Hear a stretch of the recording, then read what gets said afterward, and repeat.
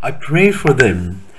I do not pray for the world, but for the ones you have given me, because they are yours, and everything of mine is yours, and everything of yours is mine, and I have been glorified in them.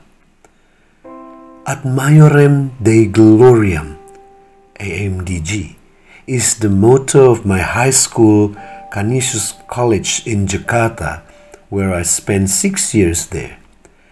I was very stubborn in high school and rarely went to church.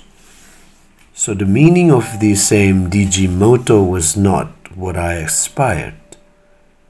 The Canisius College is under the care of the fathers and brothers of the Society of Jesus, or the Jesuit, who used the motto of their founder, Saint Ignatius Loyola. At Maiorem de Gloriam means for the greater glory of God. At that time, I liked that motto because it sounded cool in Latin. The glory of God was not something meaningful for me. I was yet to see the greatness of God. God's greatness can actually be seen at any time and in all places. Everything on earth and in the sky is His creation. All the various kinds of living creatures are expressions of God's incomprehensible creativity. I recently watched a movie, My Teacher Octopus. There was a filmmaker compelled to follow the life of an octopus every day for 1 year. It turns out that the octopus has extraordinary intelligence never before discovered. Its skill in camouflage to avoid the dangers of sharks is truly amazing. The octopus can change color, can play and interact intimately with the filmmaker. Its way of hunting is also evolving. When the octopus failed several times to catch a lobster, it changed its tactics by pouncing from above. It can even ride on the shark's back where it is the safest place to avoid a little bite. I was amazed not only at the octopus, but at God who made it so great. The octopus gives glory to God by being an octopus. But for us humans, this is not as easy as the octopus. We often lose our way of living as humans in the way God had intended. Our weaknesses and imperfections often become stumbling blocks that cause our lives to be riddled with evil, injustice, greed, envy, infidelity, drunkenness, and moral slump. Our life no longer reflects who we really are as human beings. Our lives no longer give glory to God. Saint Irenaeus said, "The glory of God is humans fully alive." Today Jesus says that He has been glorified in His followers, who are the apostles and all of us whom Christ Himself chose. Is it true? Have my life and yours glorified God? Or have we stolen God's glory?